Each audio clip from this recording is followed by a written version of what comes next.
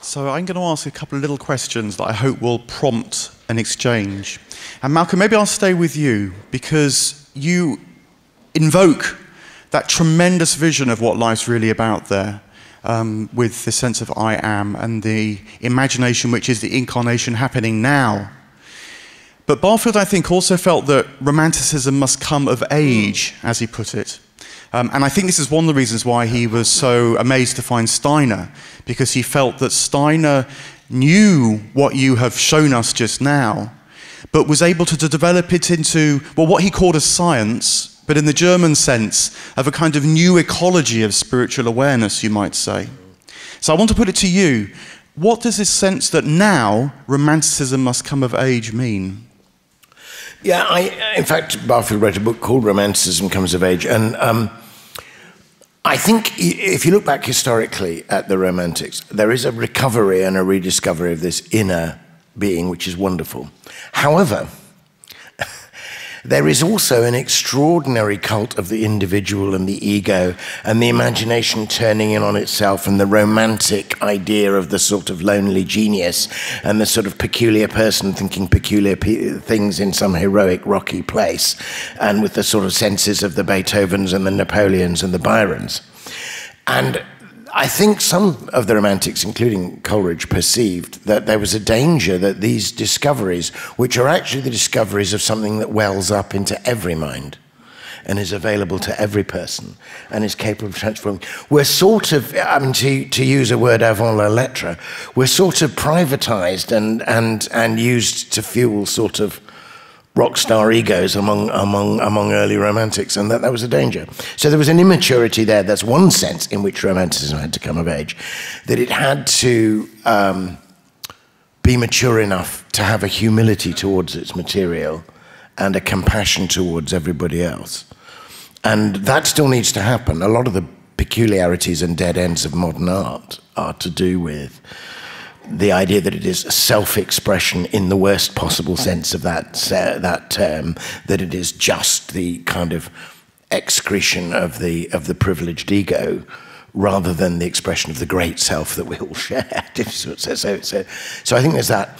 I think the other thing that Barfield wanted, in a way, romanticism come of age, he would almost, but he perhaps couldn't get away with it, he's wanting to say Christianity come of age too. He was actually wanting to say, is there something in this great story that we've been keeping, as it were, of a logos which makes everything, and then which individuates down into a single person and is made flesh, but then that single person actually says, everything I'm doing you can do, everything, and actually breathes, the first part of the narrative says that that person, Christ, comes into the world because the Holy Spirit comes upon Mary and the Spirit falls upon him.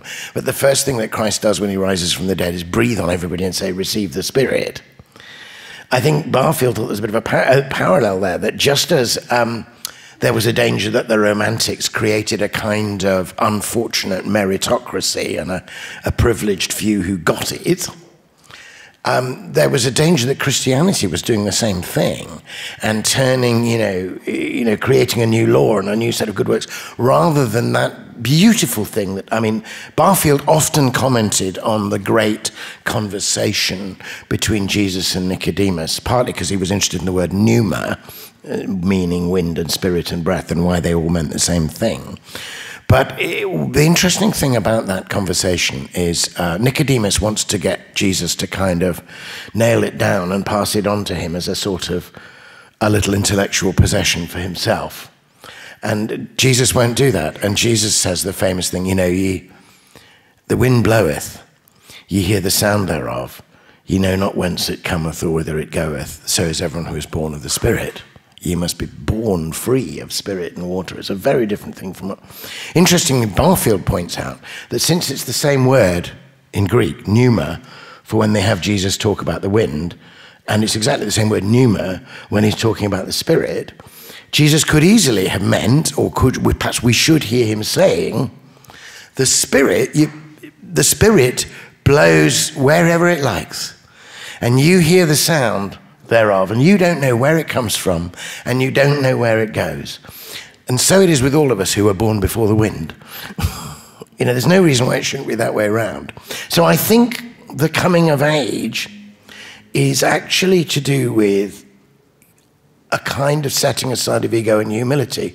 And that's very sharp, because I think he's pushing back against Kant and sort of dare to know, and the sense that the Enlightenment had that we have now reached full maturity, you know, we're now the mature thinkers, and they referred to indigenous peoples as childish or childlike.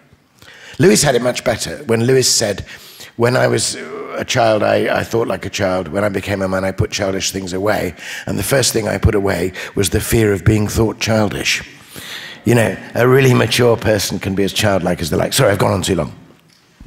Would anyone else like to pick things up, or I'm happy to prompt further thoughts? Okay, well, I'm going to ask Jessica something then from what she was saying, because I hope this is related to where Malcolm was just going there, that I half heard you say, perhaps, that in the spiritual practice that you know, part of what happens is that, as it were, you move to an edge of your own sense of your inner life and discover a much bigger inner life within you and around you, perhaps even, when you talked about the Taoist practices that cultivate a new sense of spiritual self or spiritual being.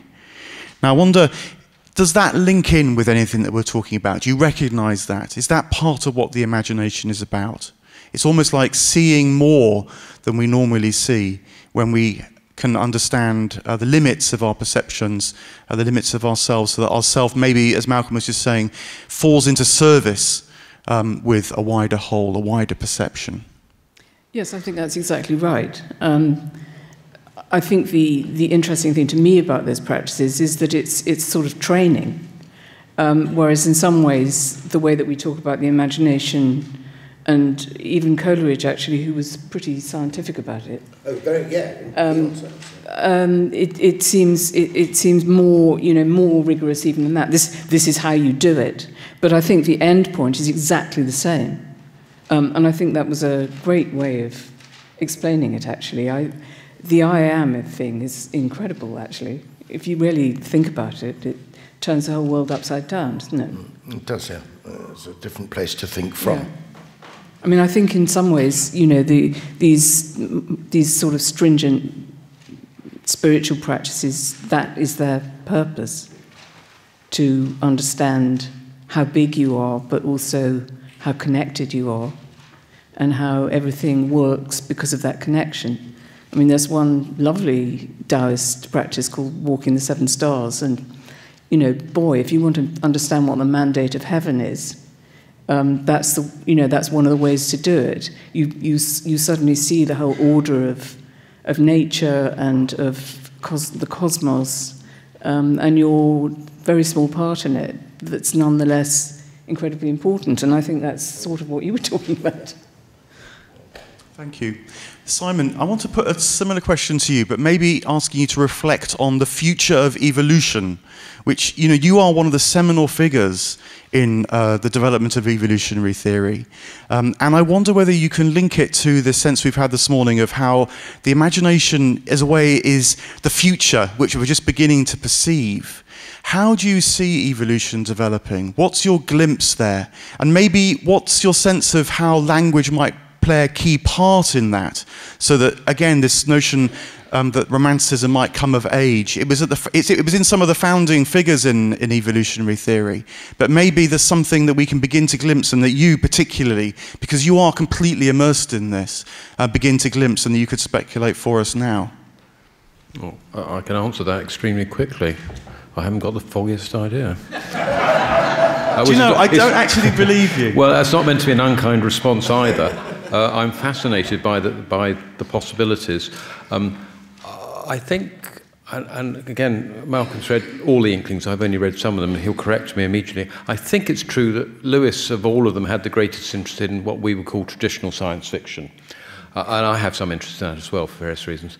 And I think he was also quite interested in what Arthur C. Clarke wrote at one stage. Yeah. And he wrote this famous novella, really, Childhood's End, which I must reread. And I think, in a sense, Clarke, in his own way, was sort of intuiting, which was already being mentioned in passing by, I think, everybody else, that there's Teilhard talked about this in another context. Let's not go there. These honest people who come to hear about Barfield. But it's okay, please do. No. I'm not there to speak about Teilhard particularly, but the sense that there is some point of culmination. And, of course, part of the problem is, and again, that was hinted at in a practice of which I know nothing, Taoism, with regard to what timelessness might be, if I understood you correctly. And we've all experienced that in different ways. Oh, boy, have we. The one thing I would say, though, is that there are alternative paths, both individually and without sounding as if I'm a priest, which I'm not. And things can go very badly wrong indeed, disastrously so. There are actually some very interesting science fiction stories in that context as well, and of course, if in doubt, there's always that chap called Screwtape. He seems to know a great deal as well. And in that way, I'm not sanguine that, just because we're nice and all the rest of it, and because we understand the logos, well, not understand, but echoing, what Malcolm was saying. I'm cautiously optimistic myself, but it is that how better can I put it, that one feels in a sense of transcendence. And all I would say otherwise, and this is another of my pet interests, and again, as I see several people already getting the tube, yes, as I also have an interest in the paranormal, and that's not probably so unusual in this gathering here. And I don't want to make a scientific study of it, but it seems to me that's telling us something extremely important about what we're not, rather than what we want to be. And that is actually full of threats as well, as it so happens. So the simple answer is that I have no idea at all, but one can take a very, very bleak view, as I think was hinted at a moment ago, with regard to the erosion of language. And I'm no poet at all, but there is, I think, serious concerns, and the fact that especially the Orwellian dystopias are coming back into conversation hint that people are extremely uneasy about some paths being taken at the moment, and they feel, I think, effectively powerless, by and large. And I won't go off into any other rants about populism and so forth, just except to remind you that there was a previous Prime Minister, and I shall try and imitate his voice, who said with his cigar here, "Trust the people, trust the people." He's on telly at the moment, that Prime Minister. What? No. What we're not. Just say a little bit more about that, paranormal and what we're not. Oh, I'm sorry. I think there are huge areas of human experience which, under the materialist agendas, have been derided. And the very large majority of people, I suspect, as I was talking to Jim earlier on, have had one or two things which have happened to them, but they've been shelved. And you can't get much traction on these things, but if you remain open to them, and if you don't allow your language to be polluted, then you can reintroduce these concepts, not as a source of power. You can get that. It's bloody dangerous, I can tell you, on authority. But there's the sense, again, that what we might be will be something which childhood's end, as an analogy, is something quite beyond our comprehension, which sounds pretty wishy-washy, and not the sort of thing we talk about in Cambridge very much, no. Marilyn, you're nodding a lot to that. Yes. Well, I mean, there are sort of huge range of examples of psychic experience and paranormal events and so on that are proven. The reason why they're not given appropriate study by orthodox science and medicine is they have a subjective element, in that only certain people have these powers to actually go out of themselves, out there, and have these psychic experiences. And it's the subjective element that needs to be worked on, as if, somebody who has psychic powers of going out and realizing stuff that's happening, with remote viewing or telepathy and so on, can train others to have the same experience. I think that's what needs to happen. But I'd also like to say, although I was talking not so much about evolution of consciousness before, I was really talking about the consciousness of evolution, about how consciousness, in terms of aware and responsive, interconnected and service and love, how that drives evolution, how it's primary, and with the increasing complexity via service, avoiding extinction, that shows that matter is derivative from consciousness. So that's the panpsychic view. But I've also considered these things from the point of view of human consciousness. I've given a few lectures at SMN on the evolution of consciousness and also on the science of imagination. There's a huge amount of science proving the power of imagination. It is indisputable that you are what you think, that your imagination fires your neurology and physiology the same as the real thing. And I always give an example. If you're in a dark lane, in a sort of unknown place, alone, late at night, and there's a noise behind you, and you're afraid you're about to be mugged. If you want to know about, your physiology and neurology, I mean, within seconds, the pupils dilate, the skin temperature changes, your hair stands on end, your blood goes away from your gut to your muscles, your breathing changes, your heart rate changes. That is a thought. I'm not safe here. And it's driving your whole being, your whole way that you are in that moment. And it's very important. I mean, somebody brought up the idea of the lion rustling at the bottom of the tree. I mean, imagination is a very important aspect of survival in evolution. I mean, if it's good to imagine a lion there, because if you went off to investigate, you wouldn't have had any progeny, so you wouldn't have survived in evolution. Because so imagination is a very important power to keep you safe. We are what we think. And in terms of that, I mean, in terms of, I was thinking in terms of not consciousness of evolution, but evolution of consciousness, in that I like what Gandhi said, or as Gandhi was paraphrased, be the change that you want to see in the world. That's a paraphrase of what he actually said, which was beautiful. Be the change. But I mean, first of all, before you can change or be the change of what you want to happen, you've got to know who you are as your starting material.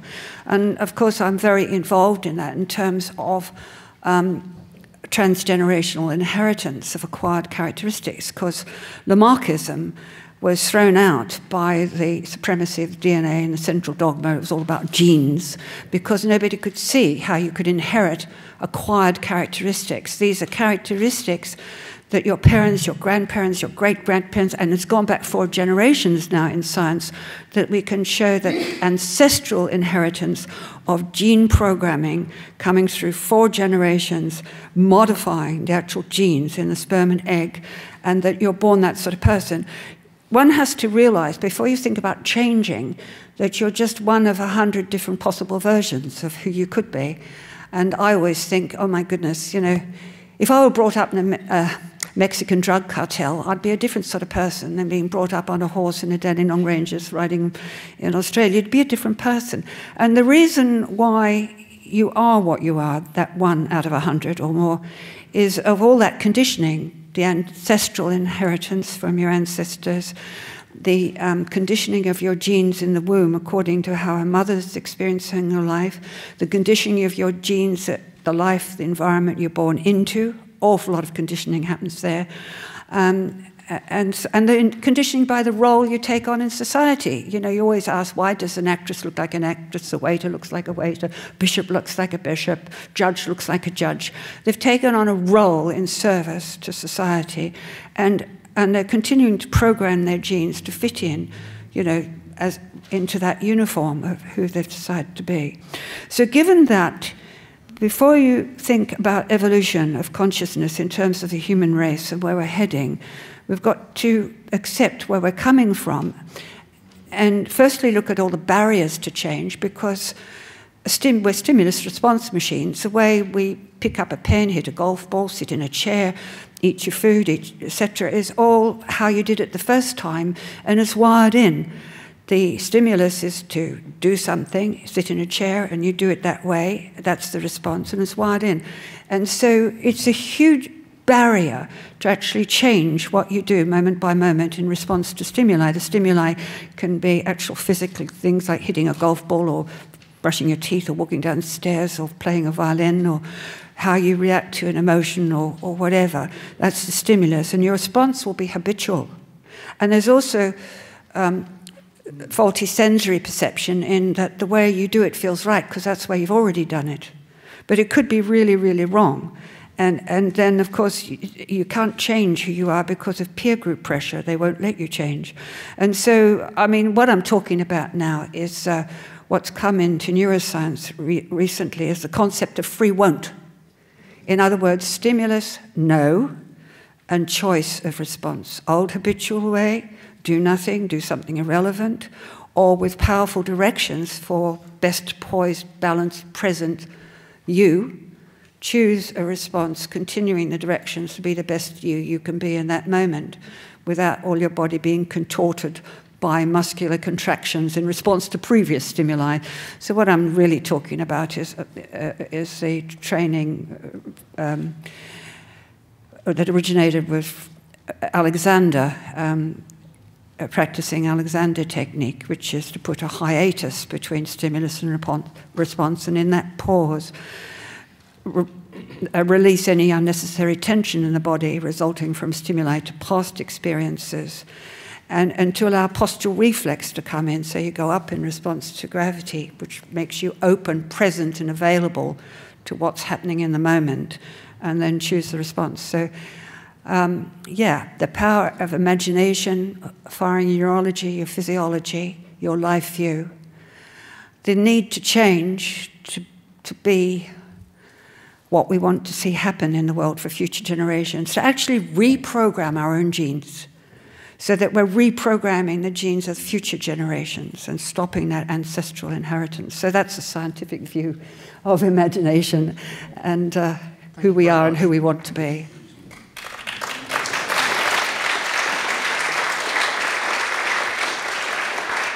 So I'd like to have a moment or two in this session for any thoughts from you guys, particularly on anything else you'd like teased out, just developed a bit at this stage. Not, as it were, a complete response, but the teasing out that we can carry into the afternoon. There are a couple of hands gone up already, which is great. Just would anyone on the panel just like to add a further thought at this stage, or should we see what...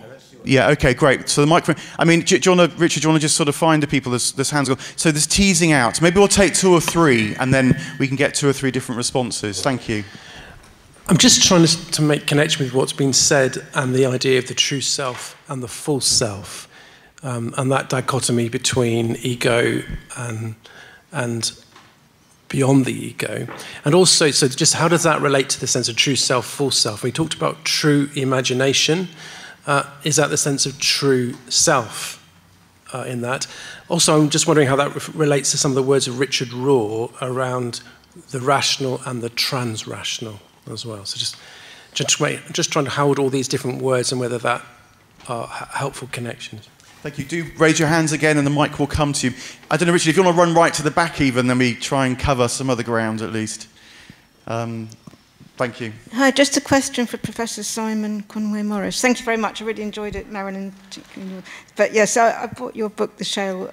But I just, I'm gobsmacked, to be quite frank, about people still questioning, do animals have language? I mean, I think there's a conference coming up in April.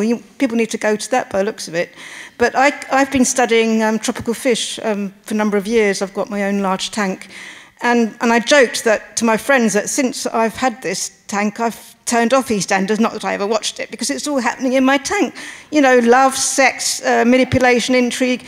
And you know what? I mean, they live such rich lives when you actually take the time to study.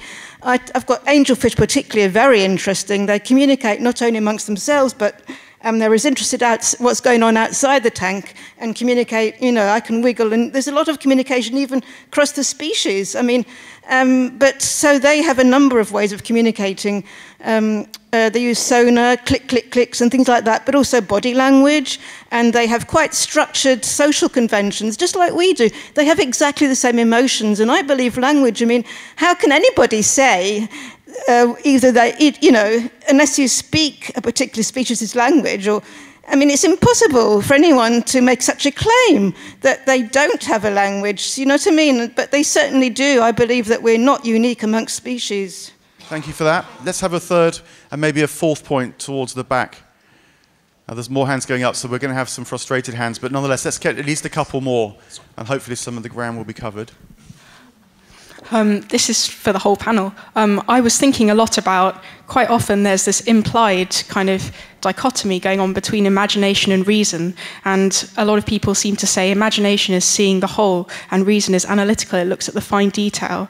And there's often this sense that Romanticism may have been a reaction to the Enlightenment. I want to ask, what does it mean for reason to come of age? How will reason change in response to this development in our use of imagination? Often people talk about, by going deeper and deeper into the fine detail, you somehow see the whole with greater clarity. How might we do that? Lovely question. Wonderful question. Let's take a fourth, because there was one by you, I think, and then we'll come to that. I'm very interested in the elasticity of the word I. You have the sense of the big I and the little me. And if you contemplate the use of that word, and you look back at your own life, you can say, well, I was in love with Maureen at the age of 14, and at 16, I absolutely hated her. At 19, I was an evangelical, and 21, I became a Buddhist. So you become aware of this rather subjective nature of the word I. So my question is, what is the, relating back to what was just said by one of the speakers, what is the true I, which would then perhaps work against the, or would help us understand how Romanticism didn't reach that notion of the true I, rather egoism, but something beyond what we normally think of as the I. And so that is sort of intriguing as to how one can get a sense of who the true I is. Yeah, maybe echoes of service and humility, which have come up in the panel as well. Now, Malcolm, I heard you saying, good question, to reason come of age. Do you want to pick that one up, and then I'll feed the back, and whoever would like to pick up the thoughts. I thought that was a great question about what does it mean for reason to come of age. Yeah, we've got this sort of binary reason imagination going on, in a sense that the Enlightenment had overemphasized a certain kind of reductive reasoning, a thing, anatomization. Mary Midgley, the great philosopher and science called it. But when you go back, so in that binary, reason gets rather a poor press, you know, from those of us who want to recover the imagination as a truth-bearing faculty.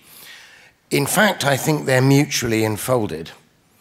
The reason, in order to have a rational argument at all, you're actually having constantly to appeal to the imagination.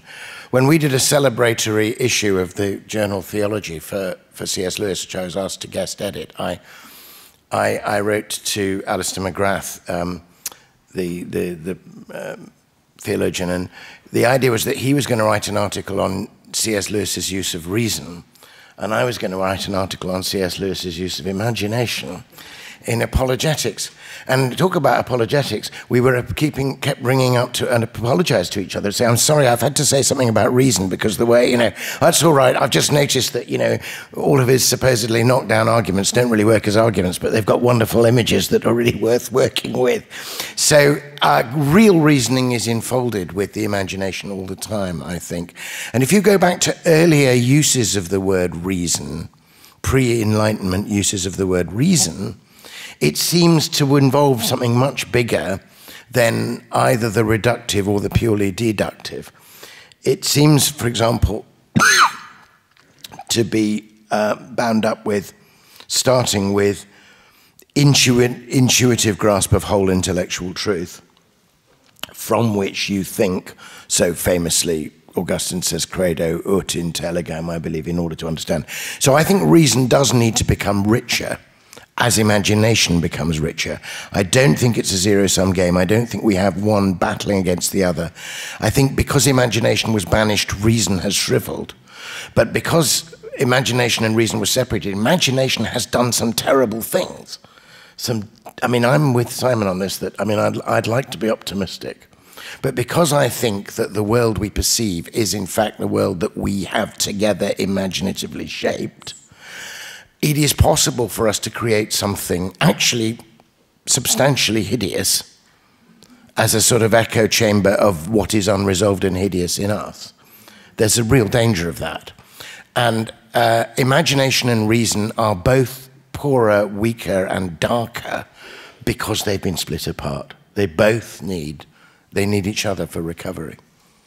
And to echo the point made by the questioner, the lady, I think it was, about rationality, and Malcolm's view, and that is that, if I'm correct, we don't think rationally per se. I mean, we can use logic naturally, but we think always in metaphors. We always think in analogies, and all my science is based on exactly that.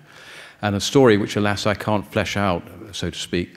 I read in Graham Farmlow's biography of Paul Dirac, or Dirac, if he's French, remember, is at one stage in his investigations he had to invent this number to provide a sort of cosmological traction. And a similar argument being made in mathematics generally. But it seems to be there that obviously once this thing, like a complex number, exists, it obtains a rationality which can be applied in the most extraordinary way. But it itself is an invention. It's part of our imagination. And so, indeed, when I teach, one tries to give the students facts in a reasonably ordered fashion. Let's see whether, Jessica and Marilyn, would you like to pick up on the true self, the meaning of I? Yeah. I think we don't think nearly enough about this. You know, when you change a job, you change identity. And I don't think we don't articulate it very well. Somebody I hugely respect once said, "Who will tell me who I am?" And I think this is where the individual and the community have a real job to do, actually, in reflecting who you are as a person. I mean, if you're depressed, you think of yourself in a completely different way from if you're very optimistic. And I think it may only be from outside that you can really find out who you are. Imagination is perceiving things, feelings that are actually not present to the senses. It's an invention of the mind. What you can add to imagination is belief that it's true. And this is the power of placebo and nocebo, positive thinking, negative thinking, ill-being, well-being, life view. There's an awful lot of evidence out there studying cohorts of individuals, looking at the way they think determines how their life develops. So you can imagine, you know, angels and dragons or whatever, and that's not, so it's important to add to the power of imagination is the belief that it's true or could become true in the future.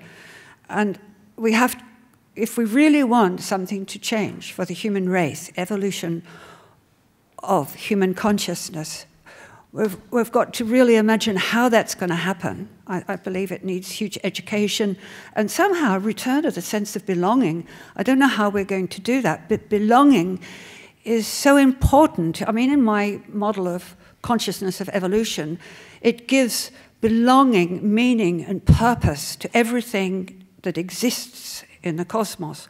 Belonging, meaning, and purpose comes from being connected to everything and serving a role to your higher order structure to which you belong. But this, it's been brought up earlier today, we don't have a sense of our belonging. We should have, I mean, there's a lot of arguments about kin selection and group selection and so on, but in an evolution, biologically, we need to stay close to our families, and our children are sort of going off into different countries or moving to different, and families are sort of falling apart. And then the group selection, our tribe, we don't have a tribe we belong to. There's a sense of, you know, globalization has somehow wiped out belonging, which is a huge biological imperative in evolution. It's like belonging and being enclosed in that boundary of belonging to that organization, tribe, society, whatever. Inside that boundary, there's altruism and service and sacrifice and division of labor and love. There's survival behaviors inside the boundaries.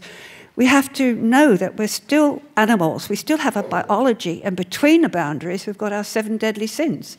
You've got, and we're still. That's a problem, not belonging. As I said, we were talking about before, we need to be invaded by some animals from a foreign planet. I'll tell you what happens. Eh? Good. Is that, you mean it's happened already? No. Oh, discuss. No, don't answer the phone. If they ever ring up, just say we're busy or whatever. Okay, look, I'm going to begin to draw this session to a close, but I'm glad there are lots of questions, and please hold on to them and to the energy they represent and carry them into this afternoon, where I hope there'll be lots of time for them to flourish and develop. Let's just thank our panel, though, for what they've contributed this morning. Thank you.